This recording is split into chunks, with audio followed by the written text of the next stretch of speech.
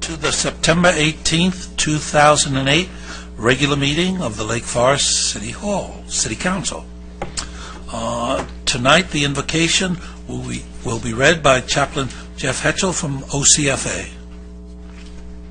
Is he here? No. No OCFA? No. Mayor Pro Tem, would you like to do it? I'd be happy to. Father God, we thank you for this evening. We thank you for our constitutional rights for free speech. We thank you, Lord, that we can meet in safety. And we ask you, God, that you are with us tonight and help us guide our decisions. Let our city council emulate exactly what you intended.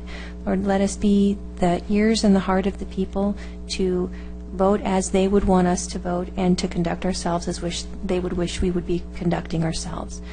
Pray you, God, that you give us tempered speech, that we are quick to hear, slow to speak, slow to be angry, and that everything tonight, Lord, be to your glory. In your precious name, amen. Amen. The Pledge of Allegiance will be led by, do we have any Boy Scouts? No. Okay, will be led by me. Please rise. Hand over your hearts and begin. I pledge allegiance to the flag of the United States of America and to the republic for which it stands, one nation, under God, indivisible, with liberty and justice for all. Next on the agenda is the closed session report. Do you have anything to report? There's no action to report tonight, Mr. Chairman. No action to report. Have we ever had any action to report? We have several times in the last few months. I must have missed it. All right. Report from our student liaison. We have a new student liaison tonight from El Toro High School, Stefano Polito. Welcome, Stefano. Hi.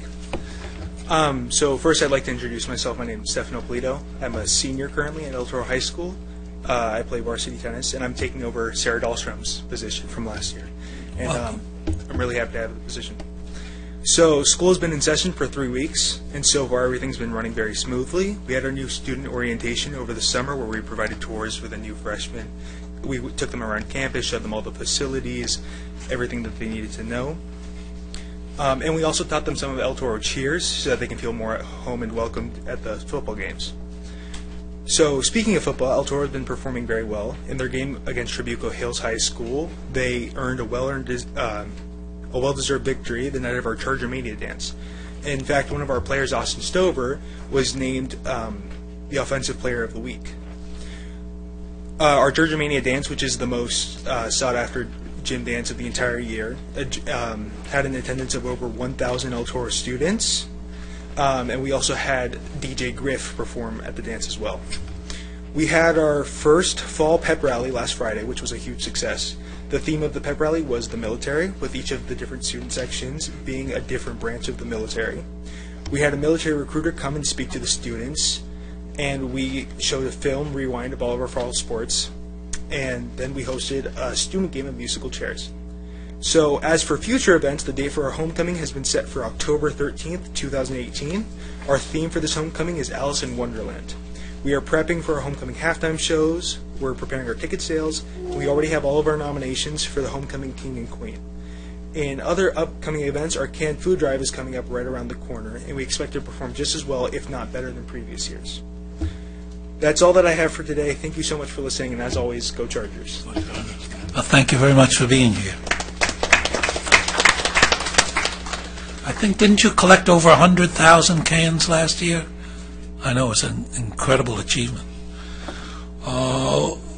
We're now up to the public comment section of the agenda. As a reminder, if you would like to participate, please fill out a blue speaker card, turn it into the city clerk, and your name will be called. Madam Clerk, have we had any requests to speak? Yes, Your Honor. Sonny Morper, followed by Tony Hayes.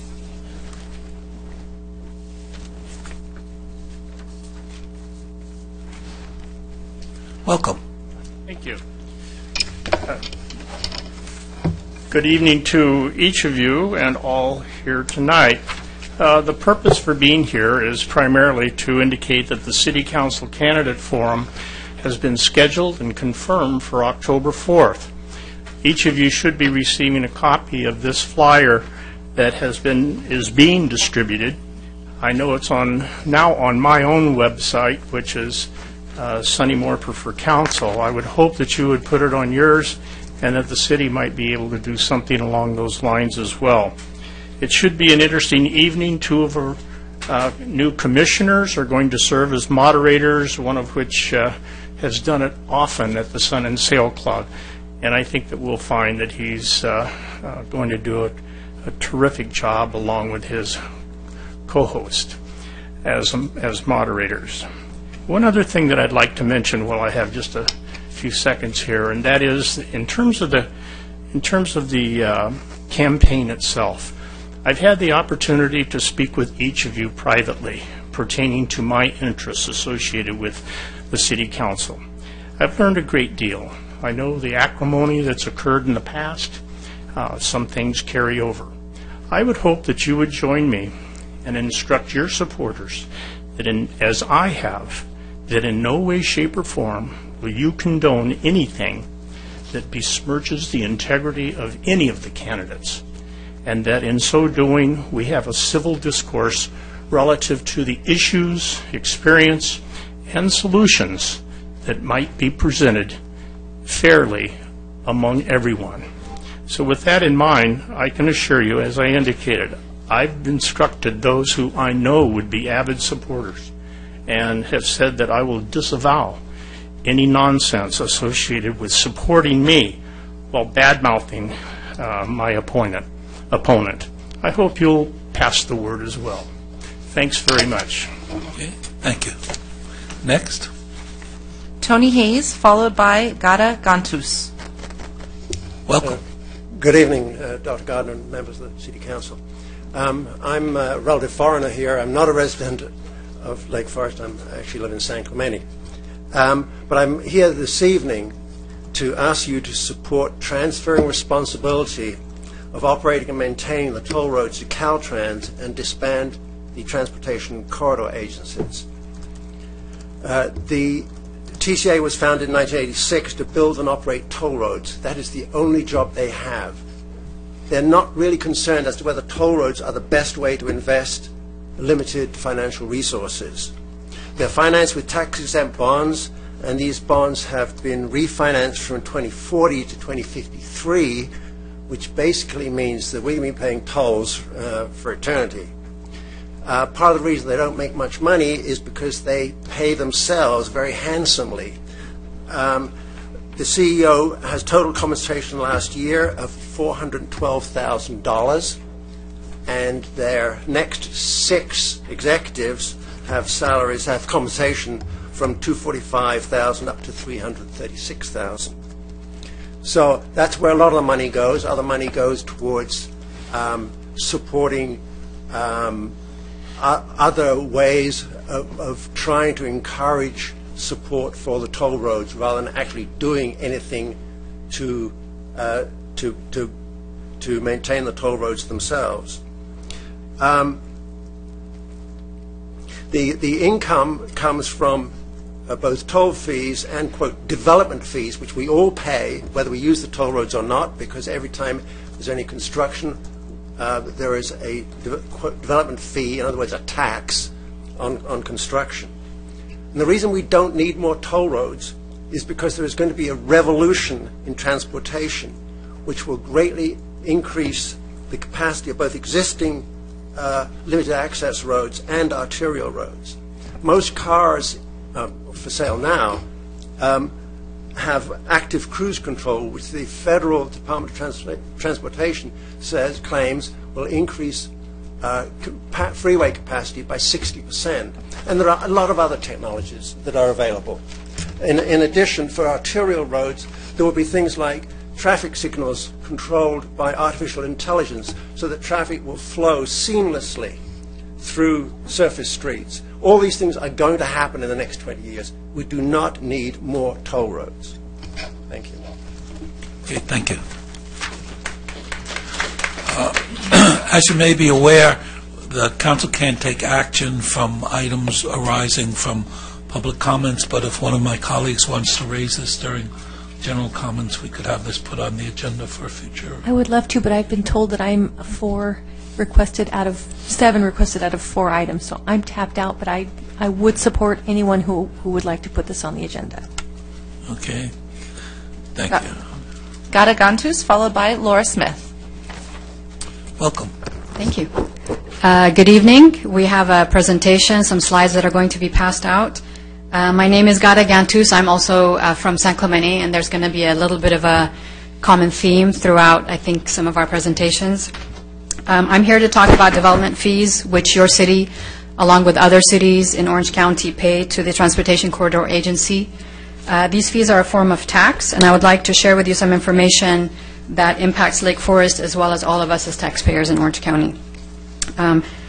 As my colleague here mentioned, back in the 80s, the state legislature created the TCA as a joint powers agreement, and their purpose was to finance, design, and build toll roads and then go away.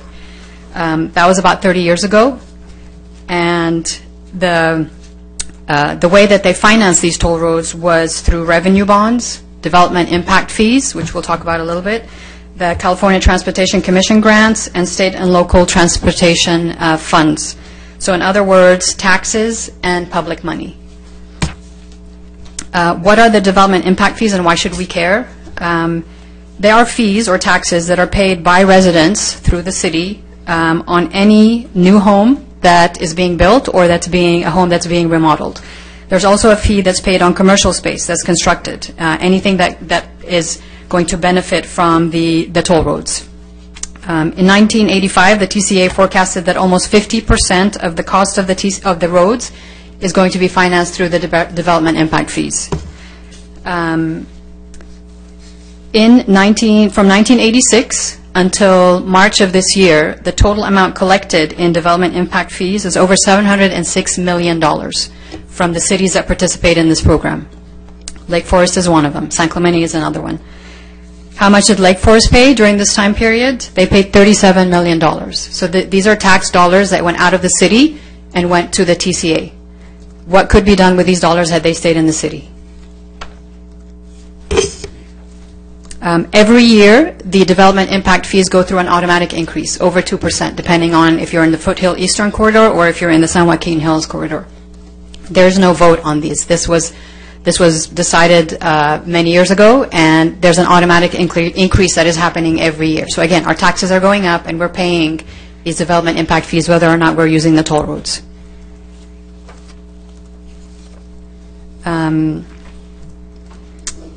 The taxes that are being collected by the TCA don't stop at the development impact fees.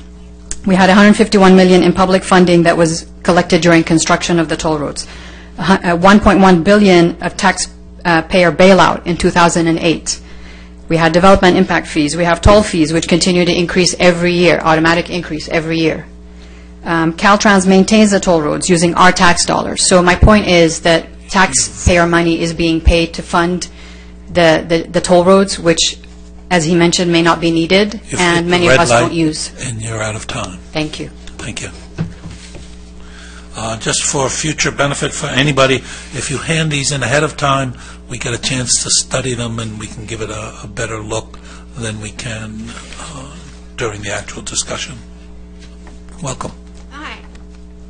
My name's Laura Smith, and I'm also from San Clemente, and like she said, we are kind of talking about the same thing. And to further that, the development impact fees that they've been collecting, and they've been collecting year after year after year, it's been 20 years and they have not even built a road. Despite this, their debt has increased from $2.6 billion to $6.4 billion, and they haven't built anything. And she said they're not even maintaining the road. And yet they have increased. The 73 was supposed to be free 2 years ago. It's still not free, and yet now it's going to be in 2053. Are we even going to be driving in 2053? I don't think so. And yet they're patting themselves on the road, saying that you guys all got a letter from them saying how they're doing such a good job and their ridership is up, but they continue to pay their lobbyists to advertise that to drive their roads. do you see OCTA advertising to drive the 5 over the 405? No. They don't have to pay to advertise what road to drive. You go on your Waze or your Google Maps or your Apple Maps and find out which road is going to get you there the fastest. But they spend a lot of money on their lobbyists or their consultants to tell you what road to take, our toll road to drive.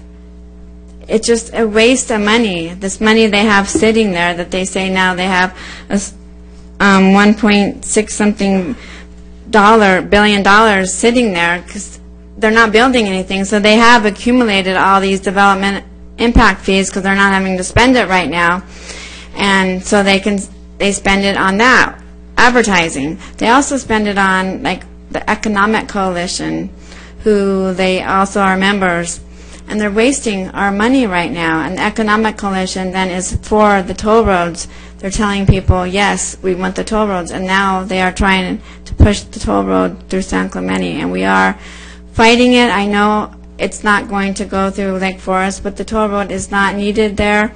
And they're also, what you guys might be interested, they are trying to get into managed lanes on the 5 freeway, and it may possibly even come all the way up to the 405. That is one of the options. And it will take away 2 of the lanes. There's going to be, they're working on the 5 freeway. They're building a carpool lane, and they have their eyes, if it will come up this far, taking the carpool lane and making it into a managed lane, kind of like what they did to the 91, and they're going to do on the 405. And you're going to have to pay to drive. The TCA has no authority on the 5 freeway to be taking the freeway lanes and taking them and making them managed lanes, but they are trying to do this. And we just want everybody to be aware of this agency that has gone amok. Thank you. Thank you. Michelle, followed by Dennis Walsh.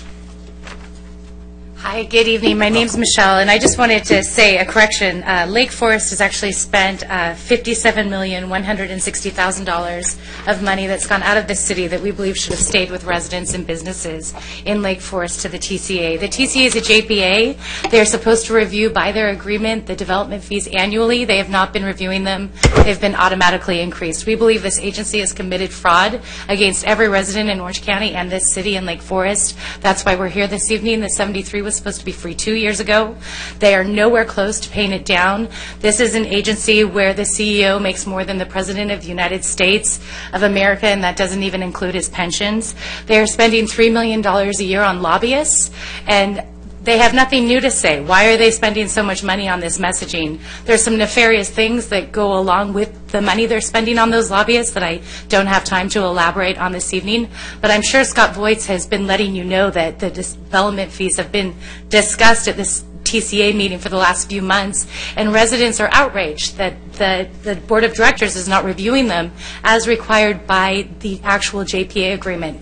So I think it's time when development fees are discussed in all cities, because let's face it, California is getting really expensive to live. Things are not working out for regular Californians. It's getting very expensive. This is one way that you can decrease the cost for housing, for development, keep the money in your cities. So we're really asking you tonight to take a look at your participation in the TCA, to take a look at their broken promises and how they've broken their trust over the last 20 years. Collecting development fees when you don't have a route on the legislative maps is not acceptable. This isn't a party. I know they enjoy golf and galas, and they spend about $230,000 every 3 months for sponsorships, but that's not an acceptable use of taxpayer money as far as taxpayers are concerned.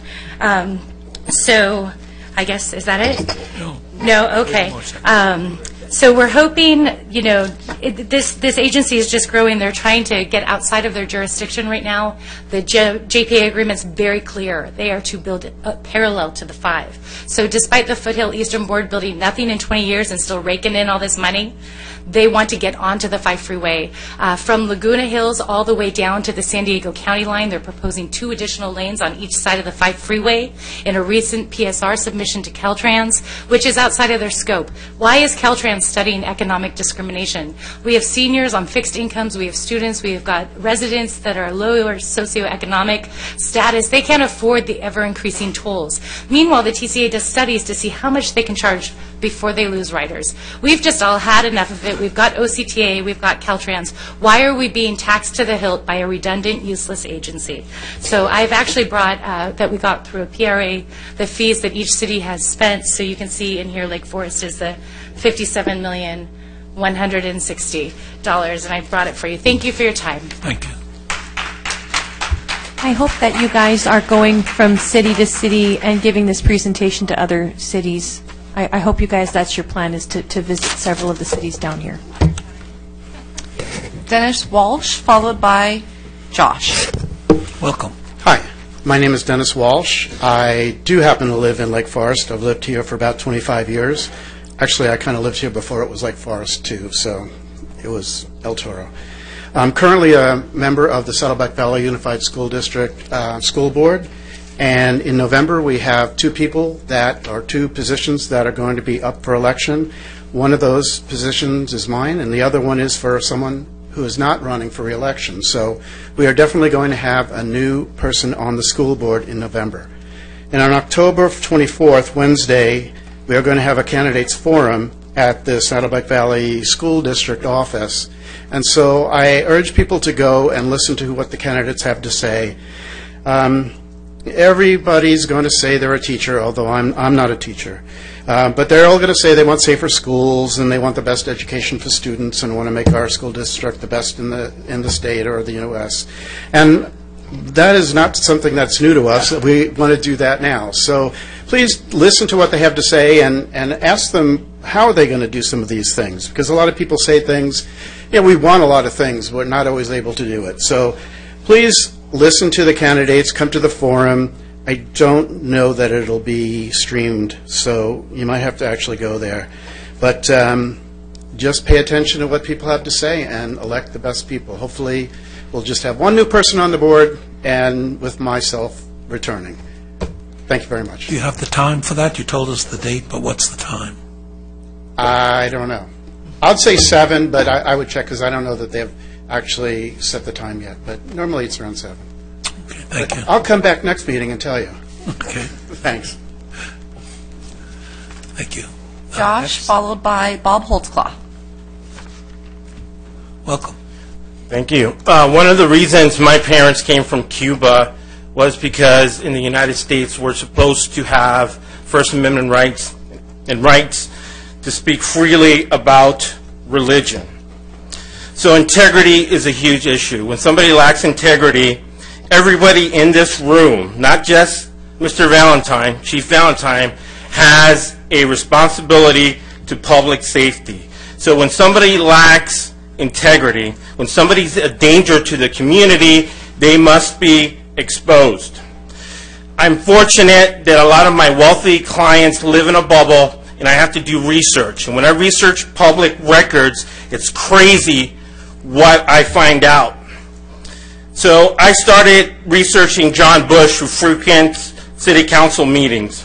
And it's crazy what I found. Per public records from Marion County, Florida, the current county where he lives in, and it's also corroborated by his Facebook page, which he hasn't blocked yet. You guys can go up there. He has records of exposing himself to minors several times. Domestic violence, it's a pattern. He also has a pattern of being in financial distress. He's been arrested several times for worthless checks. Currently, he owes the Franchise Tax Board over $50,000. He also made public comments that he got $160,000 from Attic Nick. The Franchise Tax Board has reported to me he has yet to pay taxes on that. He also has several DUIs. So that financial stress kind of makes sense, makes a pattern why he wants to shake down Adam for another $25,000. moral to this, and my point that I want to make is like the Orange County shelter selling pit bulls to people who want to fight and kill people. They need to do their research, and I encourage everyone here to use their resources. Look up public records. You know, the old Russian parable, trust and verify. And use the resources around you, and feel free to contact me if you need help in figuring out how to research someone, or if your kid's dating somebody you want to know them about. Contact me. I'll be more than happy to help. Thank you. Next. Bob Holtzclaw, followed by Stan Yambo. Welcome. Welcome. Thank you. My name is Bob Holtzclaw, a resident of Lake Forest, and I want to thank the people from San Clemente to come out here about the toll roads. Matter of fact, I think the CEO for the toll roads is doing a study in Europe on toll roads. Why, I don't know, maybe you could just email it. It'd be a lot cheaper. But anyhow, I'm here on the Prop 6 campaign. And what we found out is on the 78 road out there in San Diego County, the contractors were out there and they were handing out no on Prop 6 signs. We also have photographs and everything else of them handing these leaflets out. Now, they claim that Caltrans claims that they didn't have anything to do with it. However, we've got a picture of the car parked on the side there of one of their managers while the contractors were passing out the leaflets. So they apologized over the telephone and everything else. However, we don't accept their apology. We're taking this to court.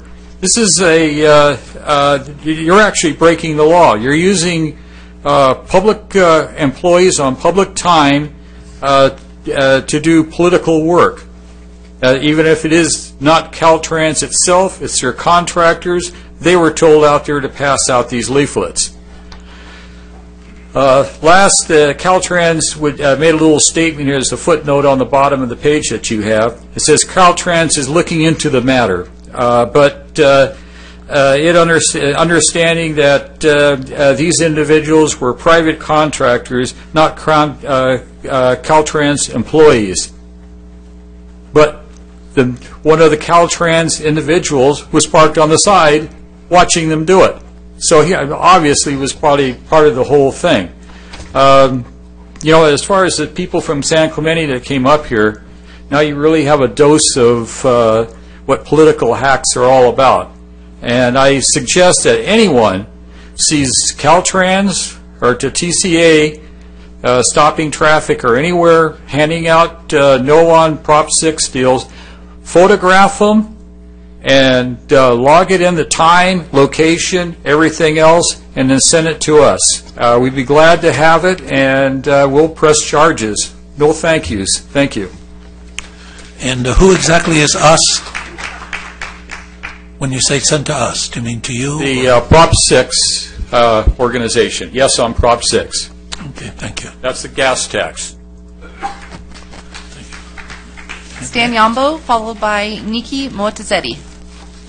Good evening, Mayor. I don't see Stan Yambo up there. I know. Who is this guy? Thank you. I know, right? I look good. Council member and staff. Thank you. My name is Stan Yambo. Start his time again. Start his time again. Thank you. My name is Stan Yambo, resident of Lake Forest. I went to a meeting with an organization called Friends of Detainees in Irvine, and they do a fantastic job. They visit all the detainees, immigration detainees actually, and one of them is basically James Music and Theo Lacey on City of Orange. And last weekend actually, I went to visit two of the detainees, and it was fantastic. One of them actually was from Congo, and he was so pleased to speak to me in French and Lingala, which is a language speaking in Congo.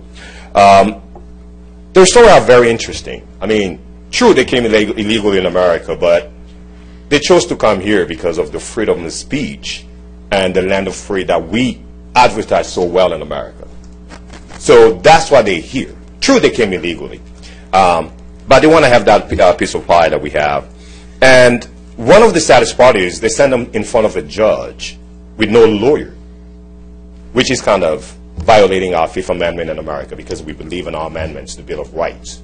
And that's not fair to them. But anyhow, I'm not here to talk about what's legal or what's not. The greatest thing is just, we need to give that gift of human contact to those people. They come in America. They are hoping, actually, they can live here and work hard and become part of us, which I did myself when I came in America over 20 years ago. And when you listen to these detainees for immigration, they are fantastic. A lot of them believe in God. A lot of them are Christian. Some of them are not Christian. Some of them are so different countries. But again, they all have that dream of American dream that we all dream about. And for me, it was very overwhelming just to talk to some of them because they have a great story. But again, when you have time, go visit the front of detainees.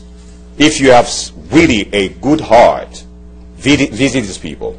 The gift of a human contact is very important. We cannot just put a barrier or build a wall.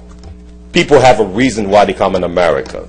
Of course, if they don't follow the rules, yes. If they break the law, it doesn't have to be an immigrant or a citizen. Whoever you are, if you break the law, I agree. But you need to be in front of a judge with a lawyer, someone who can defend you. That's one of the things I was trying to talk about. But I'm here to talk about the front of detainees, which is very important. For those who believe on the good book, the Hebrew chapter 13, verse 2 says, "Do not neglect to show hospitality to strangers, for by the some have entertained angels without knowing it." Leviticus 19:13-34, "When a foreigner resides among you in your land, do not mistreat them. The foreigner residing among you must be treated as your native born. Love them as yourself. For you were foreign in Egypt. I'm the Lord your God." Thank you very much, and have a great evening. Do you have contact information for that group? I do. The webpage actually is friendsofocdetainees.org. I can give it to you when you approach me on a break or something. So thank you, everybody. Okay, thank you. Yeah. Nikki Morizzetti.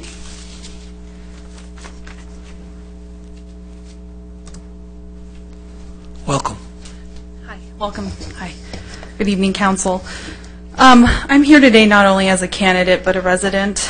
I want to talk about a fair shot and a fair election.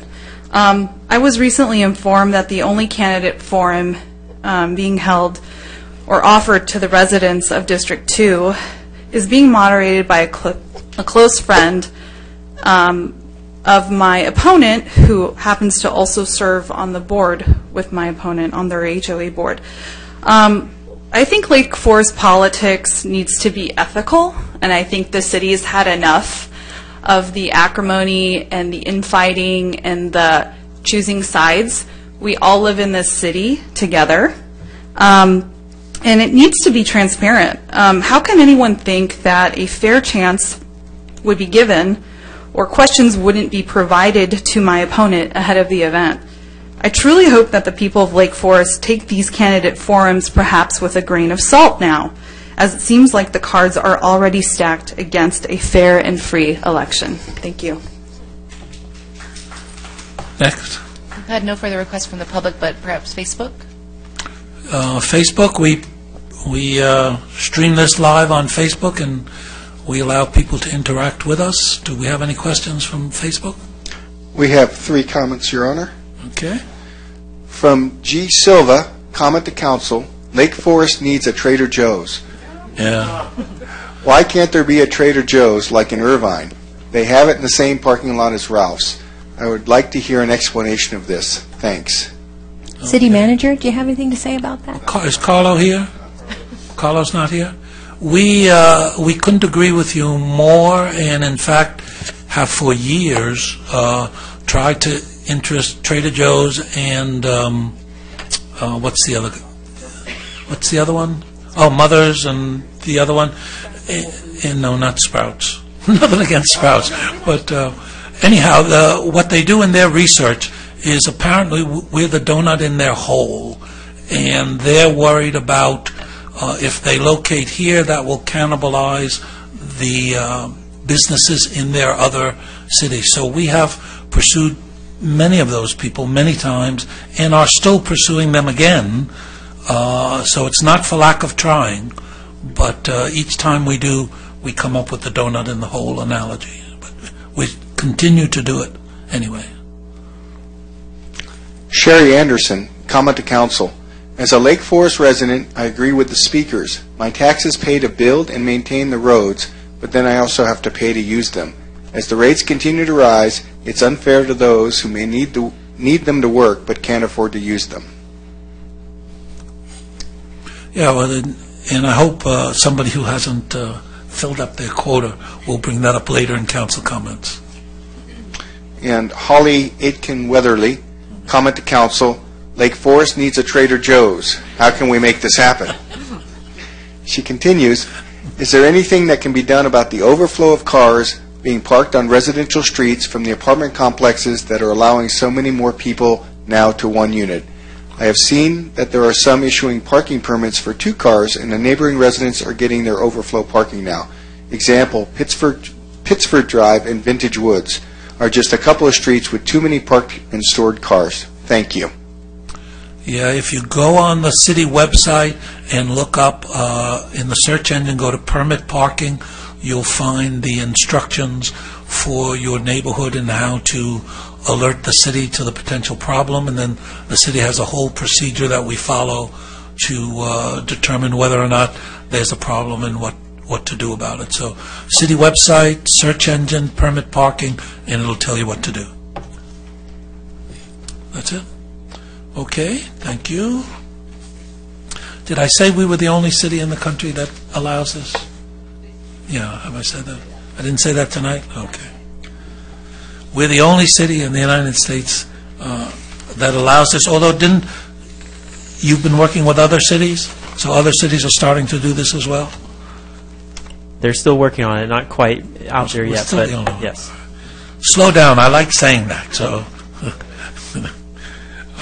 all right, tonight we're going to switch it up a little bit, and we're going to combine the certification of warrant register along with all the other consent calendar items, because I'm tired of saying the same thing twice. It just makes no sense. So I'm going to say it one time, and it's going to... Has everybody got that? Got that? Okay. All matters listed under the consent calendar are considered routine and will be enacted by one vote.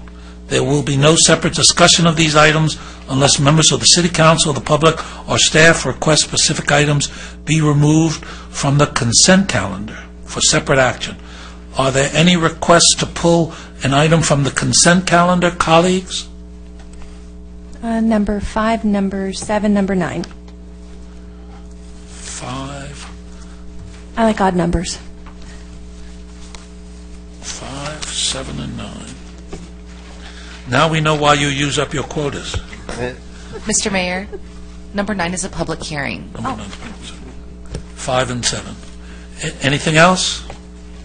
In the public, have they asked to pull anything? No, sir. I'll move the remainder. We have a motion. Do we have a second? Second. Okay, all in favor? That motion carries unanimously. Okay, then item number 5, quarterly representative report, outside agency, boards, and commissions submitted by the acting city clerk and pulled by the mayor pro tem. Just want to briefly say I really appreciate these quarterly reports. We're getting more information than we ever did before on these committees, and I think it's really important for us to make good decisions. We need to have this information. Today, on a side note, I was with Bob Holtzclaw today for Vector Control. They had a meet and greet and an informational day. It was like 2 to 3 hours, really informative, and I highly recommend, if the rest of the council can go at any time, I would highly recommend it. And it opens your eyes for how important vector control actually is for this county. So that's all I have for number 5. Yeah, I agree. It's really nice having those reports and seeing what's going on in all the agencies, and it's good for the public, informing you of what's going on. So I assume you want to move them. Yes, I'll move the item. Second that. Second, please vote. That motion carries unanimously. Item number 7, amendments to agreement for traffic engineering services with Hartzog and Cabral Incorporated and Albert Grover and Associates, submitted by Director of Public Works and the City Engineer, and pulled by the Mayor Pro Tem. Thank you. And by the way, sorry for calling number 9 out. For some reason, my green agenda doesn't have... It's different than the... Yeah, it didn't have the number on this one. But anyway, so as far as number 7, I received a couple of questions from residents regarding this particular item about engineering services. So I was hoping Public Works could explain why we're spending the money. Is it all getting spent? Is it just to put it aside in case we need it? And where exactly is it going to? Thank you, Mayor. Council members, be glad to. This is our on-call contract. So as a contract city, we get contracts to provide the technical support that we need. In this particular case, we've had 2 firms on board for the last 3 years. We're recommending that we extend their contracts for another year. In the one case of Hartzog Crable, which has been our primary consultant for traffic engineering services, they provide all the review services that come in from the developers. So developers pay for that, and so it just depends on what level of use that we need. So it's an on-call service. We don't use it unless we need it, and developers pay for that. So development review, maybe if Nikasi comes in or something of that nature, it's a significant review for the traffic. And then all the little development projects and little traffic things that come up also. Doug Anderson, as you know, he's a staff member, so he provides halftime support to staff, answers much of the ALF tickets. Been spending a lot of time on permit parking. He's the one who goes out at 3 a.m. and counts the cars. So that's what we do with development review. We're budgeting about $150,000 is what we estimate based on past experience for that. And then the staff support is about $125,000 worth is what we estimate that we'll use. Again, these numbers are budgeted already, so we're just doing the contracts to match with the budget. And then we have 2 more surveys that we know of. Or one is we need to update our speed limit survey citywide. So that'll cost about $40,000 to $50,000 to do that work. And then we've also the council has budgeted additional monies for studies based on what might come out of the Traffic Commission. So if we are tasked to do a study, left turn phasing, or not phasing, but permissive. Thank you, which is coming to the Traffic Commission at its next meeting. That was funded from last year's budget for that study. So there will probably be another study, such as permit parking, that we're working on that we might need professional services for. Thank you. Appreciate that. I'll move the item. Second. Let me ask a question first. All things considered, you sure at the amount of money Doug Anderson gets, having him go out counting cars is the best use of our money? We can look into it more. Doug doesn't charge us for a lot of that time. There's reasons why, but Doug is wonderful, and he gives us a lot of extra benefit. I don't like free to is say what that I out like. loud. Free, then I have no problem. He's a bad consultant in that respect, but he's great for the city. Okay, great. And that's a vote? That motion unanimously. Okay, we're now at the public hearing point of the evening. I'll open the public hearing and receive the staff report on the annual review of development agreements submitted by City Manager. Mayor and members of the council, we have our report tonight from our assistant to the city manager, Louis Lacastella. Good evening, Mayor, members of the council. Before you this evening for consideration is the annual review of development agreements. Under state law and the terms of the development agreements, the city is required to hold a public hearing to conduct an annual review. The annual review covers only the activity occurring during the past fiscal year. During the review period, property owners are required to establish good faith compliance with the terms and conditions of the development agreements. Good faith compliance is established if the owner is in compliant with every term and condition of the agreement. This review process is conducted with support from our city attorney's office to ensure that the developers are in compliance with the terms of the agreements. The attached matrix of the report summarizes each active development as of the submittal date of this agenda item. So after conducting a review of each development agreement, staff is recommending the City Council find each property owner to be in good faith compliance with the terms of its respective DA. And with that, staff's available for any questions the City Council or members of the public may have. Thank you. Okay, thank you. Do we have any public questions, comments? No, Your Honor. Facebook? Okay. Then I'll close the hearing. And City Council comments, questions, colleagues? Yes, I have a few, if you don't mind. I've been getting a lot of emails, Facebook Messenger, Facebook messages, text messages, phone calls. Any way someone can contact me, I've been contacted because of nails in tires. And this has been an ongoing problem we've had in Portola Hills for at least the last 2 to 3 years. I thought I would do a search on our Facebook page. We have a very involved and active group of people in Portola Hills. We have well over 1,000 people that are actively engaged on this site. And I thought I would just do a search on nails and tires. And so I started copying and pasting the comments, and I had to stop at page 28. I mean, I actually had 28 pages that I had copied and pasted all these comments about people getting nails and tires. So I decided to narrow my search down to just this year. And just this year, there have been 130 comments because people are getting nails and tires. That doesn't include my text messages, my phone calls, my separate emails, and messenger messages. I think that's a problem. I think we've got a big problem here. And I'm not getting it just from Portola Hills residents. I'm getting it from Painted Trails and Hidden Ridge, which is on the other side of El Toro Road. So that's telling me that I'm sure that there's a component that people are doing construction on their homes, remodels and such, but this can't be all remodels. There needs to be some ownership from the developers. We have a really big problem. So the people, even from the Mission Viejo developments, Hidden Ridge and Painted Trails, are asking me to come to our council and talk to the developers because they're getting nails in their tires along El Toro Road. Additionally, we're getting some comments that there's been some excessive dust in the Baldwin development where they're doing the grading on the, is that the east side of, the southeast side of the development, where you'll know it's where all the grading is happening. And also, I'm getting requests from residents that, I know this is probably Public Works, but maybe we could work on light synchronization on Saddleback Ranch Road and Glen Ranch. The light to turn from Glen Ranch to turn left up Saddleback Ranch Road, it's obviously off because of the construction, but the delays are a bit excessive. People sit there and wait a lot longer than they should be waiting. So if you can take care of that, yes, thank you. But back to my nails and tires. What can we do? I have had some suggestions from Facebook.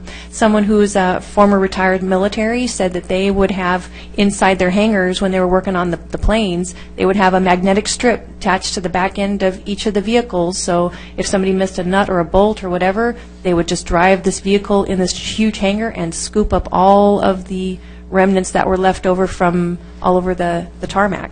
So, there are obviously things that we can do, and I want to hear from staff, I want to hear from the developers, what can we do to fix this? Because it's no joke. We have had hundreds and hundreds of complaints about nails and tires. It's one thing if it's just a couple. I've had 2, my husband's had 2, my neighbors had 6 across the street, the other neighbors had 4, the other ones had 3. We got a problem. Okay, this isn't actually part of the developer agreement, doesn't say, right. But it is an issue arising from the developer action. So, right. This isn't related to the review of the development agreements, but I just figured it would be a good time. This is a good opener, though, and so we internally have been talking about this for quite some time. It is extremely difficult to track a nail back to a certain developer. And so we understand that. We understand there's a lot of frustration, though, and so we don't want to ignore that either. And so we've been talking about doing some additional sweeping. We've also talked about adding the metal bar to the street sweeper to try to pick up any metal debris that may be on the roadway. We're also talking with the developers. In the past, one of the developer has been open to reimbursing for nails and tires, and so we're going to forward all of those to the developer as they come in. But again, I think we have inspectors that are there daily, and part of their routine is to check for nails and so forth, so they're going to continue to do that. But I think we could do some additional street sweeping to try to get to this issue. Now, you and I have brainstormed on what else could we do. We've talked about doing some additional sweeping in the neighborhoods as well to try to eliminate that as a source, perhaps. I actually polled the residents after our conversation this morning. So since this morning, I've received 140 replies for votes. 140 people have voted. And 104 votes said, no, they don't want extra street sweeping because all of the nails are on Glen Ranch and Saddleback Ranch Road where there are no homes. It's pretty much no. I think I got 29 yeses to do a temporary, everyone off the street to park. But the consensus is it's not in the residential neighborhoods. It's all on Glen Ranch, Saddleback Ranch, El Toro. Okay, well, given that information, I think we could still look at additional sweeping and additional monitoring. So we've definitely heard from you and some people in the community about this concern, so we will take it seriously. We are openly speaking with the developers, but again, we also have to weigh against it's very difficult to tie a nail to a specific site, but that doesn't mean we can't do additional sweeping. Thank you. Any other questions, comments? Along those lines, so so a street sweeper is going through, they're picking up debris such as this with the street sweeper, or they're pushing it over to the curb, or what exactly is occurring there? Yeah, street sweepers are sweeping it up and vacuuming it up. We have talked to our street sweeper about adding the magnetic bar, so I think that would be the next step. And let's see what kind of debris we can pick up and track down. So when they're cleaning out the debris that they pick up from the street sweeper, are they finding nails? I don't think we've gone through what they've picked up yet. I think that would be a very logical question to ask. Since all these individuals aren't here, and I don't know them personally, I can only take it at your word at what's occurring here. I'm highly concerned about the fact that you personally say that you've had 2 tires yourself and 2 from your husband, right? Mm-hmm. And I've had 0 over the last, 10 years living in Lake Forest. So there's clearly a problem there that needs to be addressed. Now, can you tie it back to a particular developer? Absolutely not. But, that's a major concern, something that we need to do something about. I don't know exactly what that would be, but, it's... At our last meeting, we went and toured the Civic Center site, and we humorously commented about the 100 feet of street out here that there's a street sweeper that's doing loops with, right? That seems completely ridiculous, all about dust control, but something that had to happen.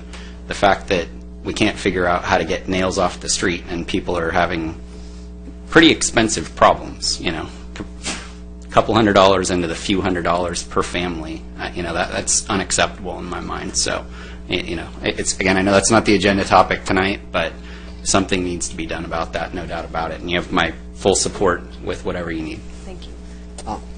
I too, I spent 20 years in the construction industry. My dad was a superintendent. My brother just retired as a heavy equipment operator. Construction workers don't make a habit of dropping their nails on the streets because the fact is their vehicles get affected by it too. So something's happening, obviously, with that many reports coming in. I don't know these people, but the fact is that my councilwoman here says, but we as construction workers don't drop our nails. It's not something that we shoot nails into the street so people can get flat tires. And so it's just unheard of. In the 20 years that I was a construction worker, a carpenter, working with nails, I only got 1 6-penny nail in my tire one time in 20 years. And that's driving through the job sites where the framing was going on, where the actually construction was going, not on the street. These streets we're talking about is Glen Ranch Road and Saddleback. The construction's not actually happening there unless someone's got his tailgate open and is dropping nails as he goes out of the gate. That just doesn't happen. So I just I think it's very odd and unpredictable that this is kind of happening. It's kind of a strange thing. So I would like to get to the bottom of it. You know, a metal magnet on the bottom of those street sweepers, because it's not fair for the construction workers or the contractors or the developers that get blamed for this when it's happening, and it's not a pattern that the contractor, the workers on the job site do. So I think that we need to have that metal, that magnet on the bottom of that, because if we're running it right now, that was a great question. You know, as they dumped it out, I mean, are there nails that you're finding in the trash? I mean, they can dump it out and kind of take a rake and kind of go through it a little bit. And are these 6 pennies or 16 pennies? What kind of nails are being? These are questions that I'd like to have answered. So. I've actually seen pictures of it. It's on Facebook, and they're 16 penny nails. They're 16, okay. Yeah, they're roofing nails. This one woman held 2 of them out that she pulled from her tires, and I mean, they were the length of her hand. They were enormous nails. They were clearly roofing nails. Well, those aren't roofing nails, actually, but those are. Those are framing nails. Framing. Yeah. Sorry, framing. All right. I support that we do more research into that. Okay. Other than that, I'll move the item. Okay. We definitely hear you, and so we will continue to report back. Thank you. Well, I'll second that, but just to interfere and actually talk about the developer agreements for a second here. In the matrix page on the chart, you have on the first item, Portola Center, you have 308 units, 304 units, but the 79 and 223 only add up to 302. So somebody needs to go back and check that. And in that right-hand column, the final paragraph in the right-hand column is just a repeat of the paragraph in front of it, but it's not they cut and paste something that shouldn't be there. So you should fix those on the next version of the matrix. And with that, we can vote. I'll take that as a friendly amendment and move the item. Second. That motion carries unanimously. Okay, another public hearing, this one on the fiscal year CDBG Consolidated Annual Performance, submitted by Director of Community Development. I'll open the hearing, receive the staff report. Mayor, I'd like to introduce Ron Santos, Senior Planner, with the staff report this evening. Good evening, Mayor Gardner and City Council. The Consolidated Annual Evaluation Report, or CAPER, as it's known, is a federally required report that discusses how the city used CDBG funding to advance the goals and objectives of the city's consolidated plan. The report provides details regarding revenues, expenditures, and how the grant was used to benefit the community. As reported in the CAPER, the city utilized grant funds for the provision of various public services benefiting low and moderate income residents, for housing rehabilitation loans, and for ADA sidewalk ramp constructions citywide. Staff is recommending that the council approve the CAPER and authorize its transmittal to HUD. This concludes staff's presentation. I'd be happy to answer any questions you may have. And Mike Linares, who's the city's CDBG consultant, is also available. Okay, thank you. Do we have any public questions, comments? Not from the public, Your Honor. Facebook, questions, comments? No, sir. No, let me, I'll close the public hearing. And my colleagues, let me say your graph was very helpful, very nicely laid out, and all the information was easily obtainable. Do we have any questions? Sorry. No? Sorry? You don't have to be sorry, just say no. All right, then, and again, really nice presentation, then I'll move the item. Second.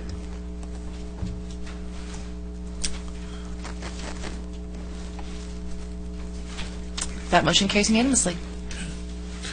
That matrix also was a very good, helpful, 5 pages of text or 1 chart, and it's very good. Thank you for that. Well, that will end the public hearings, and now we're on to discussion items. Item 11, renaming the Parks and Recreation Commission Community Services Commission. And I'm not sure we need a report for that. That's pretty straightforward. Yeah, Mayor and members of the council, this is just what effectuates the direction you gave us for the last meeting. It's adopting this ordinance actually would set in motion changing the name. Do I have a motion? I'll move. It's so moved. I'll second that.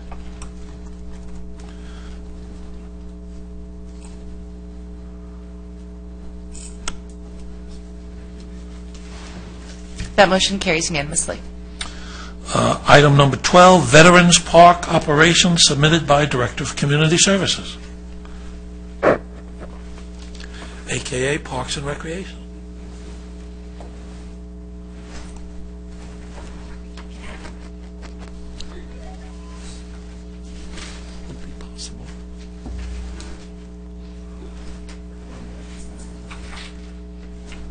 Mayor and members of the council, we have a report from our Director of Community Services, Scott Wasserman.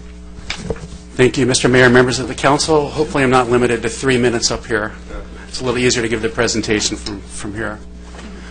City Council is probably aware we are elated that we're approaching the end of the renovation project at Veterans Park. And if you've walked the park, then you're probably as excited as I am. And we think it's going to be really beautiful. We think our residents are really going to enjoy it. And this item really pertains to the installation of a camera system. It's something that the City Council asked us to explore. We brought something to you at the last meeting. You asked us to bid it out, and we've done that. And before we jump into that, I just want to give a little bit of background to talk about how we got to this point. In the renovation project, the city has really done its best to employ multiple strategies to address the impact of the animals on the facility. This is really what a good part of the renovation was about. And one of the strategies that we employed was habitat modification. And we achieved this primarily through the design process. And it's essentially just what it sounds like. It's modifying the habitat to make it less hospitable to waterfowl. And we did this by adding trees and fountain geysers to interfere with the flight patterns of the waterfowl, the use of plant species not favored by waterfowl, the use of tall grasses to simulate a predator environment, removal of the concrete walkway around the perimeter of the pond to impede entry into the pond. We will also replace the signage advising park visitors of the wildlife ordinance.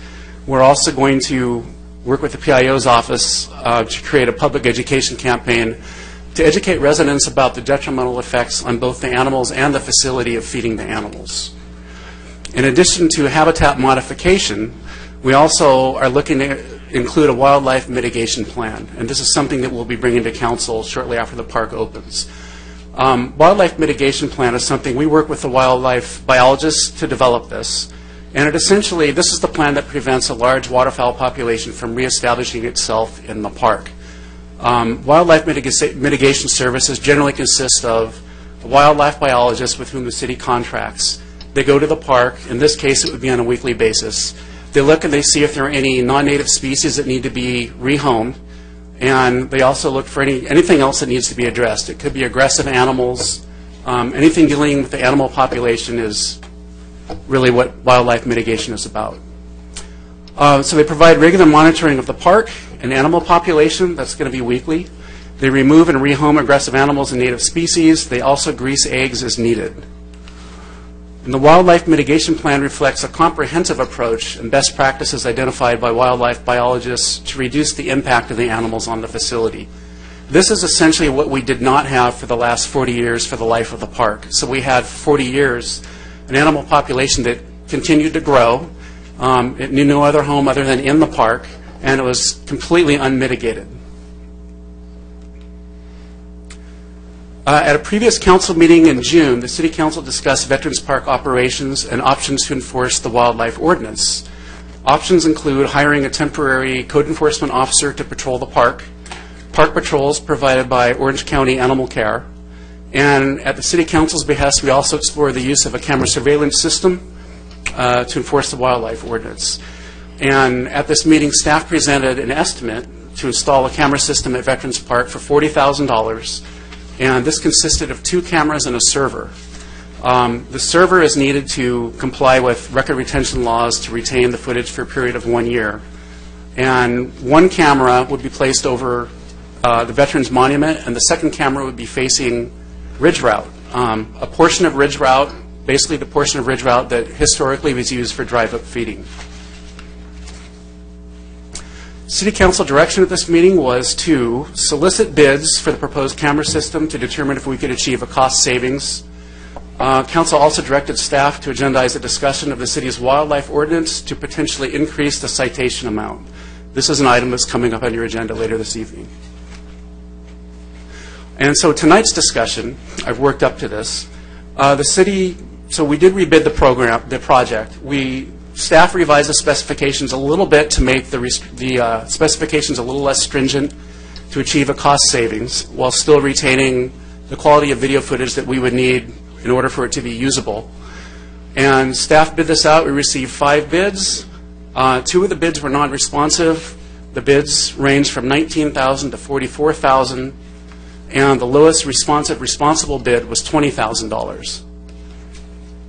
This is the cost breakout, and you'll notice that at the bottom there, I included the total of $24,000. The reason I did that, there are two items that are not provided by the vendor, and I added those in just to give council the full understanding of what the cost would be of the project.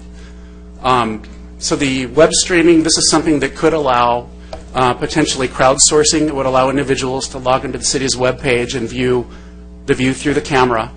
The cameras are not monitored by staff, so we would be pretty much dependent on people to report things to us, where we would have to go back at a later date, review camera footage, and determine if it's actionable. And I'll talk about that in a little bit.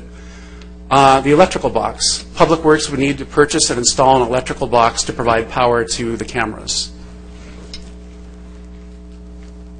You know what? Let me back up. I should mention the source of funding would be the Park Development Fund for the $24,000. This is the same source of funding that the cities use to fund the entire renovation project. There are ongoing expenses with all of our cameras in our facilities, and this system is no different.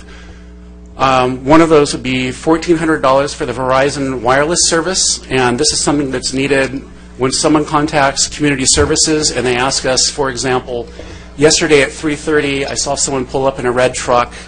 They got out and they dumped 10 pounds of breadcrumbs and they got in their truck and drove away. Someone in community services would need to go back and review the footage. It's actually the wireless service that enables us to do that. We also have software licensing and have ongoing camera maintenance. So these are the picture on the left side here, the two cameras. This camera, if you look closely, you can see 1, 2, 3, 4. That's actually 4 cameras in one. And you'll see what that view looks like. But it provides basically a 360-degree view right around the Veterans Monument. And then the camera right beneath that, that would be the camera that would be mounted on an existing pole near Ridge Route. And both of these cameras would be mounted on existing poles, which means the city doesn't have to spend money, obviously, to purchase and install new poles. And this is what the cameras would cover. So this is the 360-degree view right over the Veterans Monument. And this, of course, would be the camera near Ridge Route. And the cameras could potentially allow us to enforce the ordinance in two ways. One would be if someone pulls up and engages in drive-by feeding, and we capture this on camera, and it happens regularly at the same time of the day. For example, someone in a bakery truck pulls up every Monday at 3:30, and they do this. The cameras might give us a clue as to who we're looking for and when we might want to deploy resources to make contact with this individual. The second thing the cameras would do, they're really like the cameras in our other park facilities, where they are limited in the sense that in order to have something actionable to present to the Sheriff's Department for follow-up, the cameras need to capture the violation, someone feeding the animals.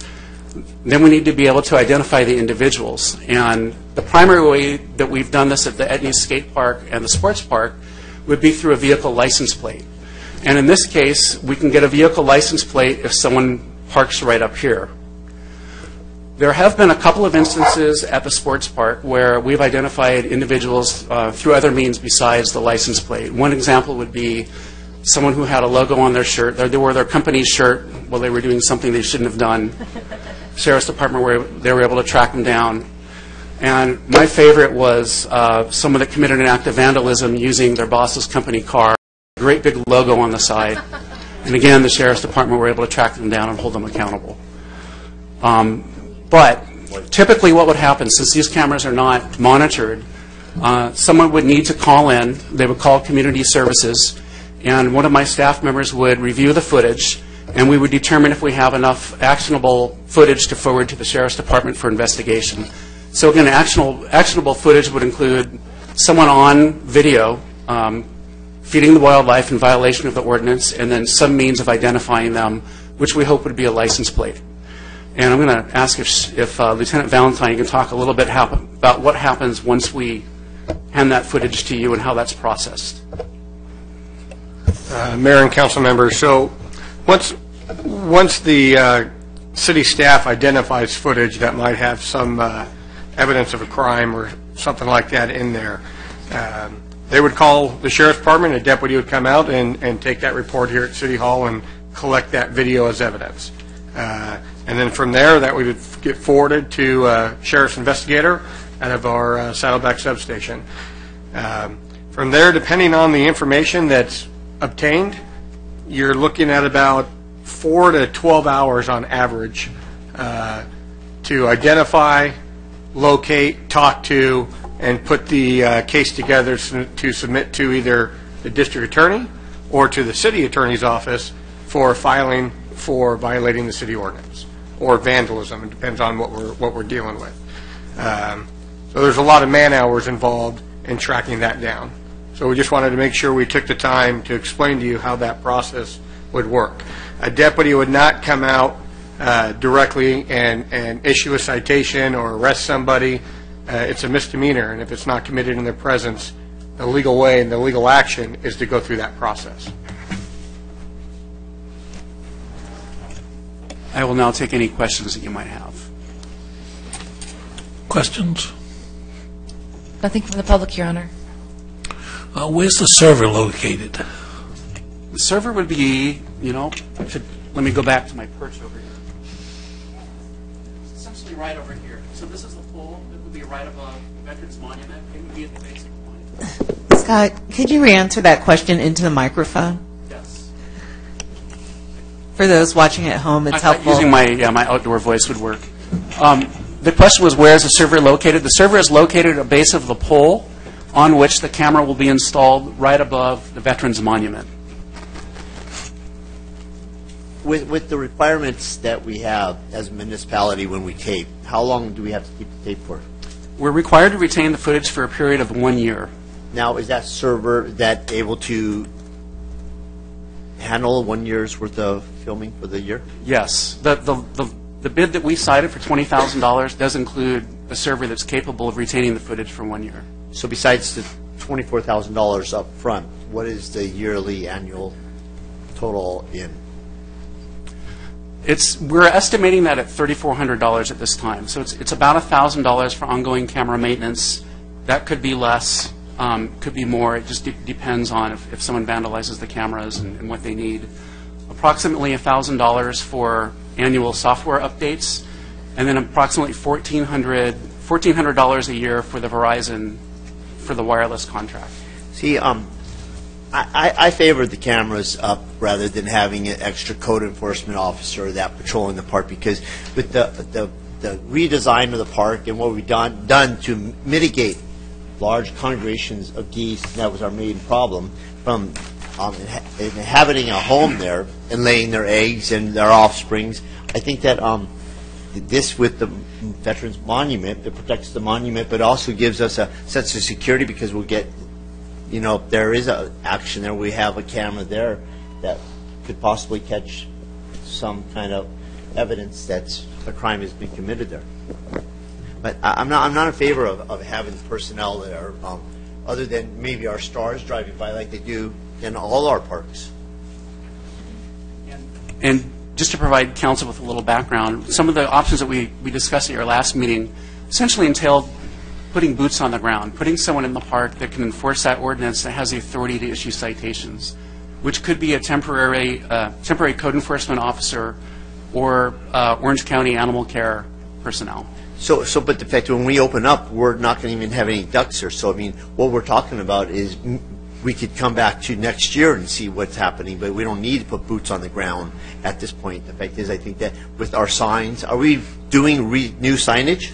We are doing new signage. We're going to have a public education campaign, and we believe that you're correct. We believe that animal population that was in the park prior to the renovation, it's been all rehomed. Most of them have been adopted out. We don't expect a domestic population of animals to take up residence in the park on a permanent basis in that short amount of time. So as you said, our first recommendation was to wait and see what happens with the animal population. And I think that, besides the signage that says that this park is being videoed, I think that those are deterrents enough in the fact that we have the re-landscape to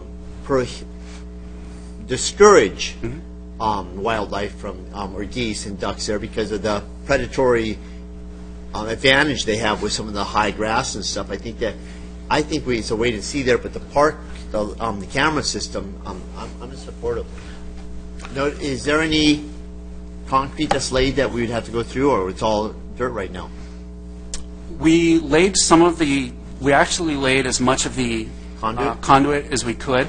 So there could be some minimal trenching, but that's already figured into the price. All right, thank you.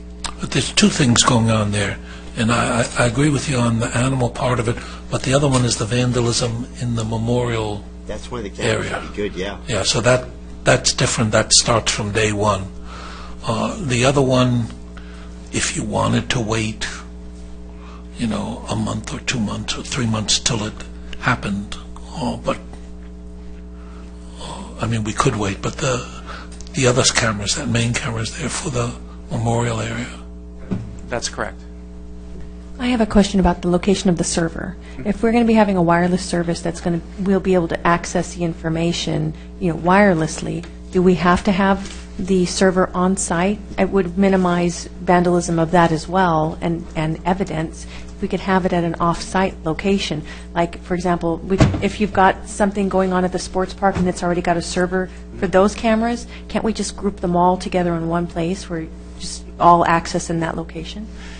That's a great question. I'm going to refer that. We have our IT manager with us this evening, Doug McBratney. Doug was very helpful. He facilitated the bid estimates, and he's probably much better at answering these questions than I am. Hello, Mayor and members of the council. Well, first of all, I'm no security camera expert, but in our research, we, as we often do, we learned a little bit about the systems, and the NVR, or the video recorder device, is commonly used as kind of a staging platform. So although you would not need a device big enough to store all one full year video, you would need a device to store some video as it's staged and saved before it's pushed out to potential online storage or City Hall storage.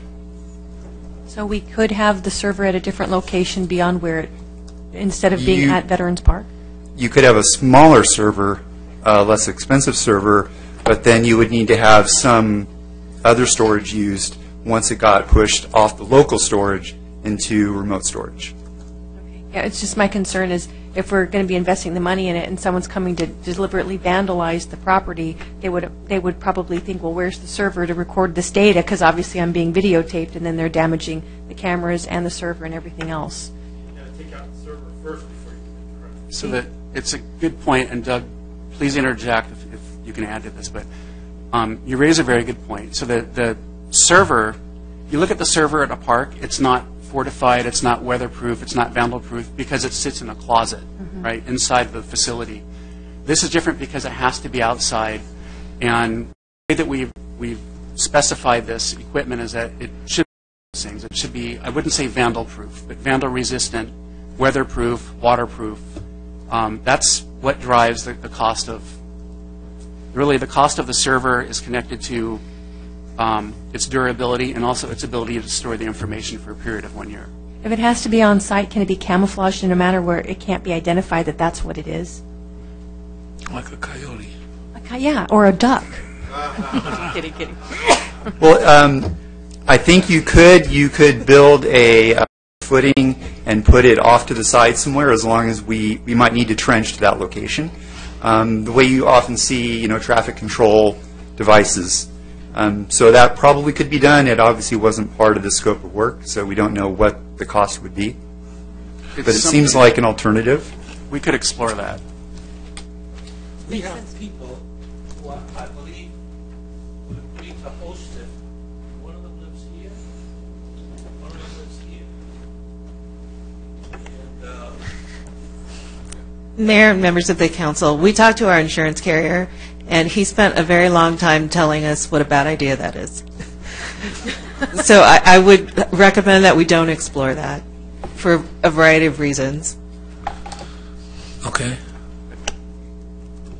I support the camera. I think it's a great idea. I am concerned about vandalism, and I would support it if we can find a way to camouflage it, get it to a location where it's not obvious that that's what it is.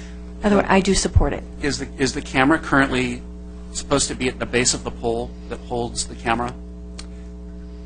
The server? Yeah. Yes, it could be at the base of either pole. Actually, it could be at the base of any pole where we could make that connection.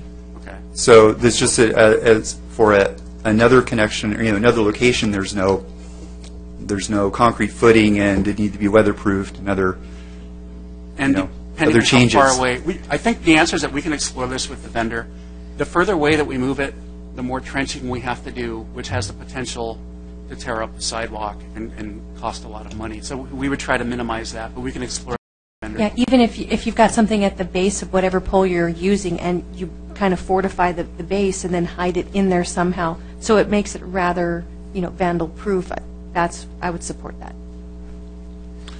And then how are we going to protect the cameras from being vandalized?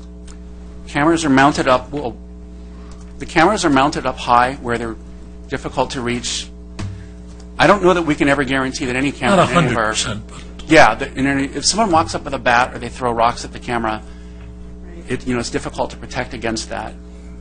Particularly the camera that's facing Ridge Route, I think you want to put it high enough so that it's out of the reach, of park visitors, but it needs to be low enough. The lower it is, the more effective it's going to be at getting license plates. And Mayor Gardner, the actual cameras are actually in a case, so it's not just it's not hitting the lens. It could break the case maybe, but it wouldn't break the lens. Right. These cameras, I think, are different from the cameras that we have at the sports park, and that the majority of cameras at the sports park are located really high off the ground. I think the exception might be the cameras that capture the license plates when people come in and out of the facility, but those are really rugged cameras. And one of the things that, when we try to achieve a cost savings, we looked at the cameras and we reduced the specification for the cameras because we want them to be rugged and durable, but they don't need to cover the same distance that they do, at, say, the sports park. And these, we've been told, are still durable, but we can't guarantee. Is it possible to station the cameras so that they look at each other, so that anybody damaging the one camera gets caught on the other camera? That might be possible with their location. It might be a little, right, it might just be possible, so we'd at least get them one way. Right, but we could always install a third and fourth camera. That would, of course, increase the cost, and have them pointed at each other to make sure that we have it completely covered. I think we could take that under advisement and talk to the vendor to the extent that we can. I agree. I think that's a good idea. Yeah, it looks like just the slightest little tweak. Yeah, it does. All right. I'll move the item with that friendly amendment to see if we can fortify the server, to keep it safe. Well, we have a question question or comment from Facebook Live. Yes, we do, sir. It's related to the item. Mr. Ronald Newman asks, are the lights going to stay on in the park all night long? Some of the lights are less than 30 feet from residents. It seems like an excessive amount of lights to be on all night. Mayor and members of the council, the lights will be on all night. We can work with how bright they are, but because for security reasons, they are on all night. And that's standard with our parks. Okay, is that person still on? Is it that it's shining directly on their house? What's the nature of the problem? Maybe we could adjust something so it doesn't shine. If I may, Mayor and council members, the lights aren't in their final configuration yet. There's some tweaking that we can do that we are doing. We've been in contact with 2 neighbors. Oh, okay. Once we did turn on the lights, so we're working with them. We need to turn some of the lights that we can do, and then also there's some shields that we can put on the lights also. So we're researching that. Perfect. Good. If you got in touch, if you let the HOA, Julie, know about that, she could let. There's about 20 people who live there. We're in touch. Oh, you're all the residents know us very well. Okay, great. Good. All right, I think we had a motion and a second. Well, the recommended action is actually council discretion, so I want to lay out what I think I heard from the council on this item through discussion. So you'd like to move forward with the cameras. You'd like us to explore whether we can move the server to increase its security, and to the extent possible, we can protect the cameras from vandalism and try to turn one of the cameras so it faces the other for that same purpose, for increasing the securities of the camera. Correct. Sounds perfect. Is that your motion? No, I believe that's Leah's motion. I second that. Okay, we have a motion and a second. Oh, please vote. That motion carries unanimously. Okay, and then the other issue is the fine, which originally was $100, and then Mr. Dunnick took pity on grandmothers, I believe it was, and reduced it to $50. And I believe we gave out 3 in 3 years, 3 tickets. And then the question is, do we want to increase the fine back to $100, or do we want to do the roving $100 first time, $200 second time, $500 third time? Council, if I could just add something, council certainly has a discretion to increase the fine. I think that one of the reasons that we set a fixed fine, just one fixed fine, and we didn't have the different fines for the progressive number of offenses, was that it was difficult to track. So, for example, if code enforcement is out there, if the sheriff's issue a citation, if someone from animal care issues a citation, it would be difficult for everyone to really communicate if this person's had a citation before. I just wanted to offer that as a reasoning as to why that was changed. So why does that sound so difficult? If 3 jurisdictions, 3 agencies have to communicate, it is possible. Just have a sleeve somewhere that says Village Fund Park citation. I'll make the motion that we just keep it at $50 and move forward, because of the fact is I don't see a lot of geese and ducks hanging out there anymore, and so a lot of it's just on speculation. So I'm fine with the $50 fine and just leave it at that. Oh, we have another comment on the new issue. Yeah, go ahead. Dino Roman, comment for council. Feeding the fowl is something you will never stop. It's something little kids do everywhere. Look at the zoos and wild animal parks.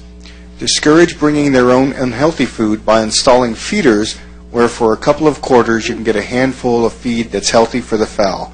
Fining is not the way to go. This isn't designed. It was never designed for Mr. Dunnick's grandmother and their grandchild. They're feeding the ducks. What it was designed for is, I believe there's about 10 to 25 people who show up in cars with trunks full of bread. So it's really designed for, which is why it's there and there's not cameras anywhere. So it's a very specific population who contribute those large amounts of bread, which is toxic to the animals and also creates the overpopulation. So no one's going to go around stopping anybody from, feeding a duck or a goose, but it's the cars and the trunks that we're looking at. It's a really good idea to install feeders, except then we're now encouraging people to feed the animals.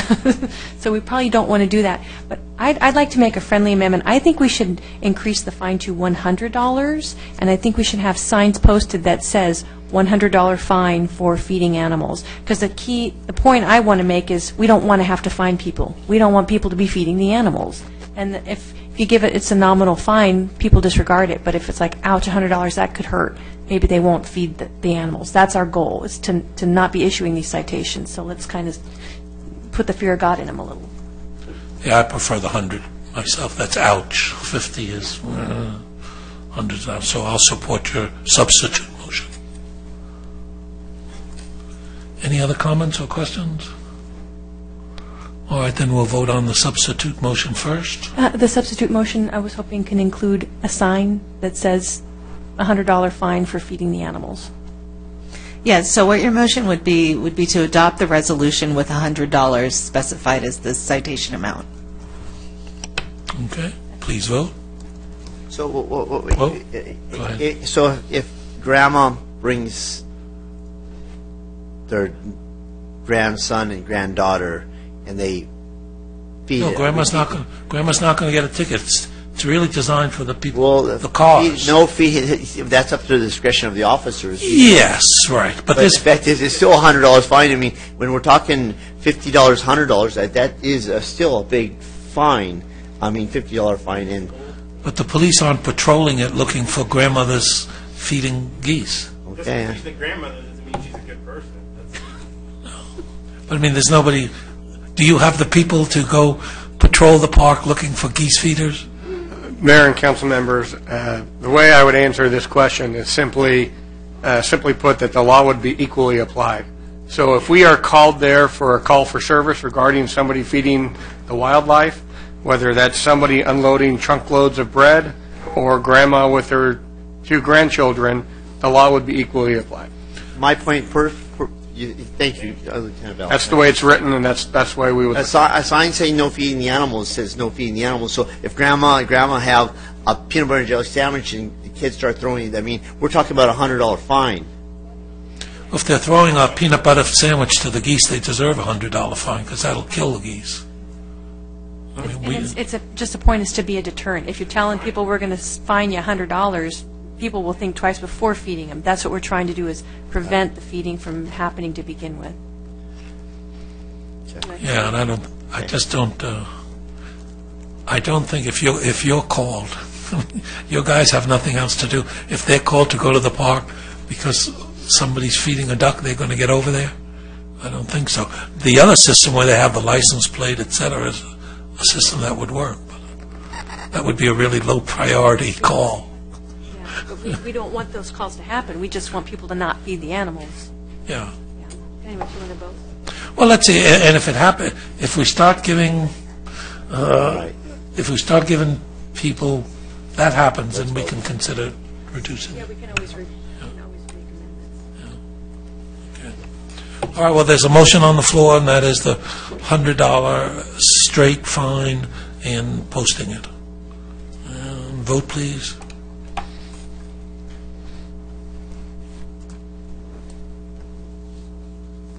That motion carries unanimously.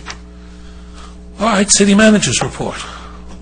I just have one item briefly. I'd like to apologize to the mayor for my choice of words about placing a server on public property. I should have said it's problematic, not it's a bad idea. So I apologize for that. Also, I have bad ideas. My wife tells me all the time. No reason to apologize. I took the city manager oath, so poor choice of words on my part. The second update, I'd just like to remind the community that Shop and Dine is starting, and in 2 weeks we're going to have the Taste of Lake Forest over at the Foothill Town Center, so just keep that in mind, and more announcements to come on that. Okay, thank you. Let me start on my left. Councilman Voigt. I attended the California League of Cities last week and participated with many of the breakout sessions. They talked about homelessness and marijuana because the new law will be enacted in less than 9 months now to where marijuana will be legal. So that was a great informative meeting, and I have nothing further. Okay, thank you. Go to Councilman Robinson. I just want to commend the staff on putting together a great event at Heroes Park. What was that, 2 Sundays ago? I felt like it was appropriate. I felt like it was very impactful. I feel like you've done a great job.